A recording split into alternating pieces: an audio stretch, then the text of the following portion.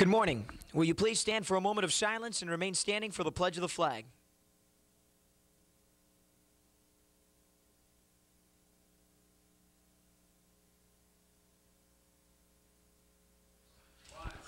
I pledge allegiance to the flag of the United States of America and to the republic for which it stands, one nation, under God, indivisible, with liberty and justice for all.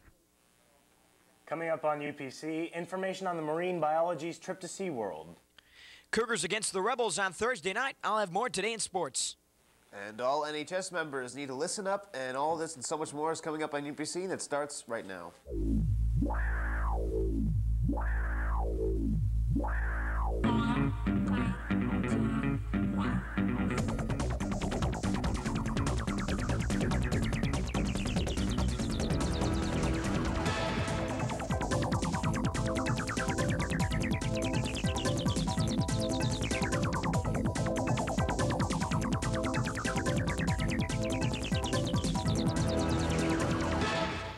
And thank you for joining us on the Monday, October 19th edition of UPC. I'm Eric Reitmeyer. And I'm Steve Ferrara.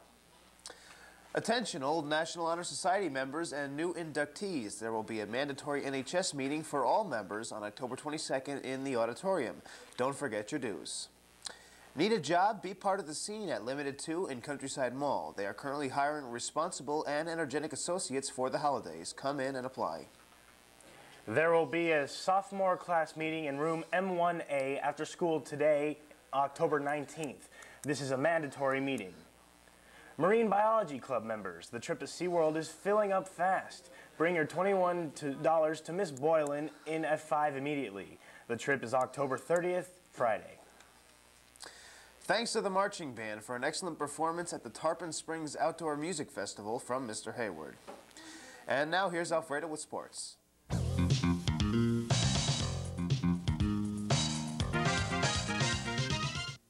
Thank you very much, Eric and Steve. I'm Alfredo Muente with UPC Sports.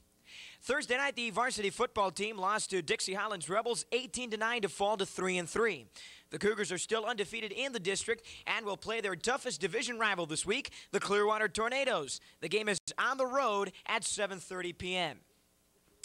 Also now in college football, we have the Florida State Seminoles beating the Clemson Tigers by a score of 48-0. The UF Gators, the South Florida Bulls losing for the first time this year. They are ranked 12th in Division I AA. The Western Kentucky Hilltoppers defeated them 31-24. And the Florida Gators also defeating their rival, the Auburn Tigers, over the weekend. And in the National Football League, it was the Tampa Bay Buccaneers just squeaking out a victory against the Carolina Panthers 16-13. Trent Dilfer, 219 yards passing, a touchdown, and an interception, and also one rushing touchdown as the Buccaneers now even their record up to 3-3. Any girls interested in playing softball this year who did not attend the meeting last week should stop by room N13 for important information.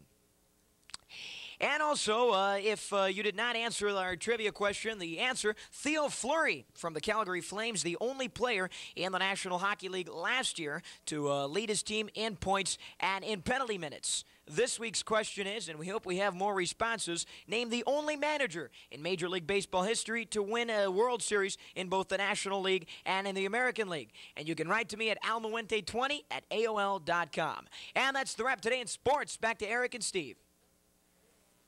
Thanks, Alfredo. We got a couple of last-minute announcements. We got a happy belated birthday to Irene from Bobby, Brooke, Eric, John, and the rest of the crew. And we have a happy birthday to Lacey from, Love, Jen, Laureen, and Alicia. All right, that's all here at UPC. Thank you for joining us, and have a great day. Thanks a lot.